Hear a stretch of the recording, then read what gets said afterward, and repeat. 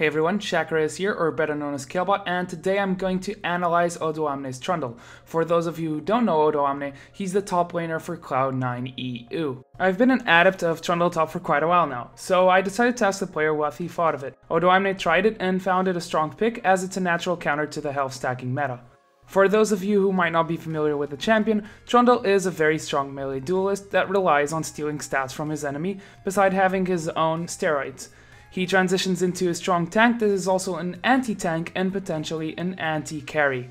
So I'll do a quick skill breakdown. His passive is called King's Tribute, and whenever a unit near Trundle dies, he heals from 2 to 6% of his maximum health. This gives Trundle a lot of sustain, and in fights where Dragon or Baron are involved, he'll heal up a lot.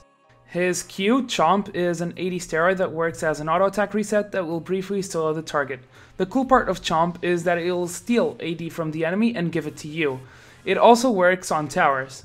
His W, Frozen Domain, works similarly to his Spirit Visage, giving him increased healing. Apart from that, it will also grant him movement speed and attack speed, so another 2 or arguably 3 steroids.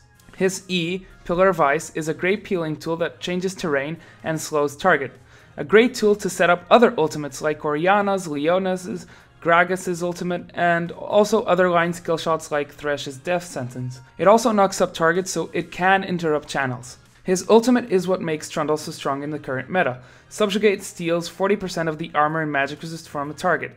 This not only allows tanky targets to become glass, but it also allows Trundle to become very tanky, allowing him to be a very strong frontliner. So far, Odoamne has played this mostly in solo queue to test out the pick, apart from the games that he has played it competitively versus Reason Gaming and Meteor Makers in the Scan UK tournament. To enlighten a bit more about Odoamne's reasoning behind the pick versus Reason Gaming and MYM, they were against 2 tanks, Mundo Shyvana and Orianna on game 1, who also has a shield that will give resist. Trundle was a perfect pick versus these comps, as it allows him to render one of the tanks almost useless. So let's start off with runes. Looking at Odoamne's LoL King page, it was pretty easy to figure out what he was running: attack damage marks, armor seals, magic resist flat glyphs, 1 attack damage quintessence, and 2 health regen quintessences. He also stated that lifesteal can be used versus favorable matchups like Dr. Mundo, as it'll scale very well with Blade Ruined King, Frozen Domain, and Spirit Visage. Also for glyphs, another solid pick if you're facing an AD top laner is cooldown reduction. That allows Trundle to output more damage with a more frequent Q and lower cooldowns on his other skills, which have a medium to long cooldown. He ran magic resist versus Mundo because there were 4 champions on the enemy team that dealt magic damage. Magic resist was also ran versus Shyvana, as she does have magic damage from Burnout, which is her main damage ability in early laning. Now, onto Masteries, and as it would be expected for any top lane bruiser, Odoamne runs 9-21-0. Let's break down the most important points. So starting with the offense tree, and in tier 1 he's running Sorcery. Now these points could be ran in Fury, but Trundle already has his Frozen Domain and potentially attack speed items. The 5% CDR let him use his skills much more, especially because every skill except for Chomp is on a relatively longer cooldown. On tiers 2 and 3, he runs Brute Force and Martial Mastery, more AD that will go extremely well with his relatively offensive setup and his Chomp. Remember that Chomp has a scaling of 100% with AD that will be 120% by rank 5. Now onto defense, and the first 2 tiers are obvious here. Health regen, damage reduction, health are all important stats for a tank.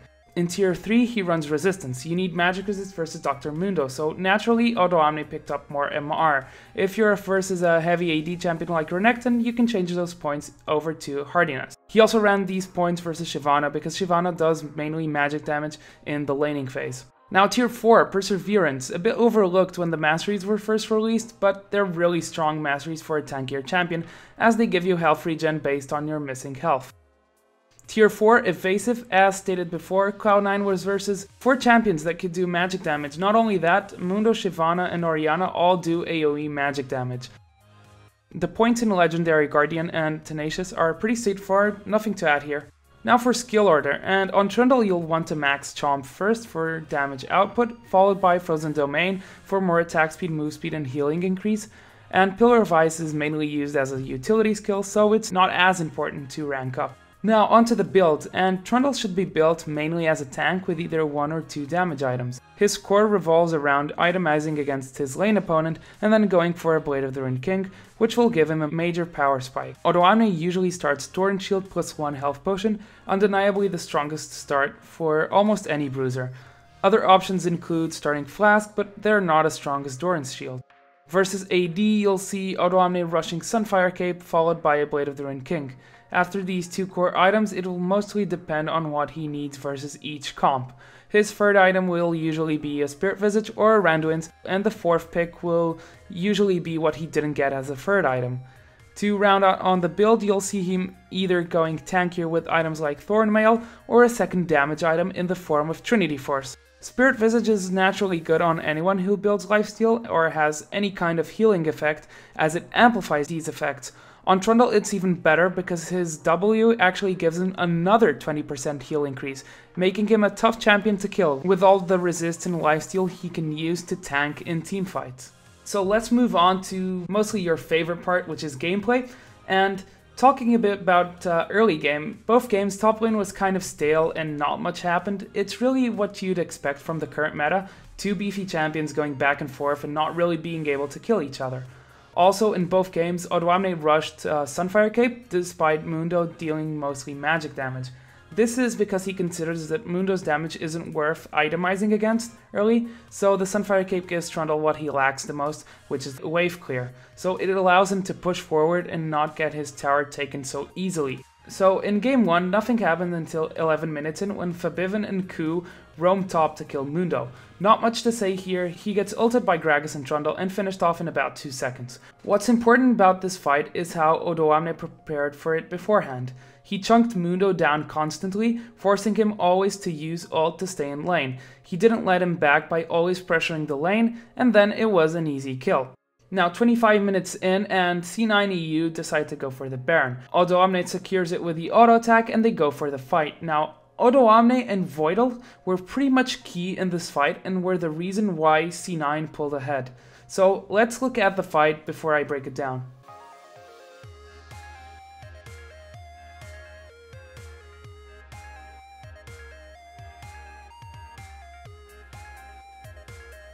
So Voidal catches Mundo with Death Sentence. He then goes in, flays Mundo, and places the box perfectly before flashing out. This box catches Shyvana and Mundo inside, and Odoamne sets up a perfect pillar that won't allow Mundo or Shyvana to run. The pillar is also zoning Sivir from the fight, and Karma and Orianna are too far to do anything useful. Meanwhile, Trundle ulted Mundo, meaning he'll become relatively easy to kill since he just lost a large part of his resist. Also, his perfectly placed pillar makes it very easy for Fabiven to ult, bringing Mundo and Shyvana back into the fight.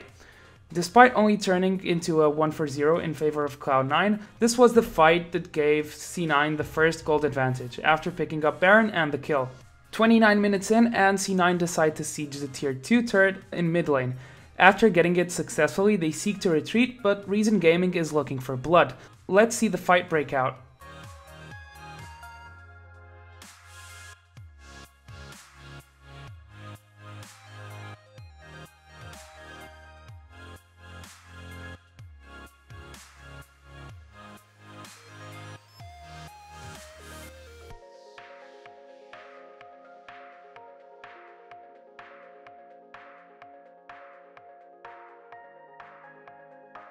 So, Orianna only hits Gragas with the ultimate, which ends up being useless because Gragas can just body slam away. Reason Gaming still wants to engage, however. Mundo pops Sadism and Shyvana pops Dragon's Descent. Now, look at Voidal's and Odoamne's reaction time. Voidal immediately places his box down to stop Shyvana and Mundo, and Odoamne ults Shyvana, turning her into a very squishy dragon. The other problem is that Fabiven's ultimate left Sivir at about 20% HP, so she can't go in and follow her front line. After killing Shyvana, Odoamne tries to catch Sivir with Flash, but isn't close enough. A perfect pillar at the entrance of the base forces the Flash out of an almost dead Dr. Mundo. Just to show once more how Pillar of Ice is a great skill to set up follow-up skills, here's an example that catches out Sivir in the jungle. So after catching Sivir and 34 minutes in, and after getting an inhibitor, Febiven's beautiful ultimate on Gragas allowed C9 to pick up the win and go 1-0 versus Reason Gaming. Now, Game 2 versus MIM was a bit faster paced. Nope, I was joking, it really wasn't. So 6 minutes in, Odoamne dies to Makate's gank, thinking that he had probably left top lane, only to be surprised by Dr. Mundo's persistence. Apart from this game was pretty stale in top lane until 18 minutes in, when Q roams top and they kill Kuban, who is on Shyvana. We really can't see this kill because I wasn't spectating at the time and I only had access to the tournament VODs, but I'd like to focus on one thing, Trundle's ultimate and its cooldown.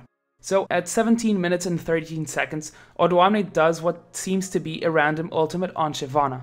This was not at all random. He was losing to her and, to stay in lane, used his ultimate to heal up. He knows he has a fairly short cooldown, so he'll have it when he needs it. They wait on the cooldown before diving Shyvana and pick up the kill. Ziggs then comes along to try to get the kill on Odoamne, but Ku manages to kill him off before he can, with a great pillar trapping Ziggs in place. The only real mistake I saw from Odoamne as Trundle was in the dragon fight 20 minutes in. A beautiful satchel by Ziggs delays the C9 engage. Odoamne ults Shyvana, but decides to go for the backline to kill Ziggs. Now, whilst this isn't a bad decision by itself, the problem was that the pillar and the Gragas ult combo didn't work out for Cloud9. Febiven ends up pushing away Ziggs and Lucian from danger instead of putting them closer to the C9 lineup. The tank front line of MIM dispatches C9's bot lane and moves to Odoamne to pick up an easy kill and go 3 for 1 in that fight. Now, 28 minutes in, and C9 was actually behind in gold when they decided to go for Baron. They had just killed the enemy jungler, so they saw a prime opportunity to get the lead. The focus here doesn't go for Odoamne, but rather for the whole squad that react very fast to any attempt to contesting the Baron. Febiven instantly kills Ziggs, and Hjarnan kills Makler with a bit of help from Odoamne. The game ends in a weird fashion. Julio gets caught again by Febiven, and Kuban decides to engage 1v2 because his bot lane was going to help. Again, Trundle's ultimate completely melts Shyvana, and Odoamne picks up an easy kill.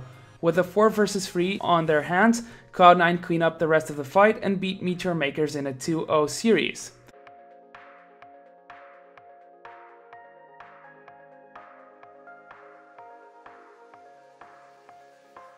Yeah, I know, another kind of long analysis. I realize this length isn't for everyone, but I hope you guys enjoyed yet another episode of the Analysis Corner. Remember to leave a like if you, well, liked the video, I guess, and remember to subscribe. Much more content coming soon as I'm going to have a break from university. As always, I'll see you guys in the Rift. Shakarez signing out.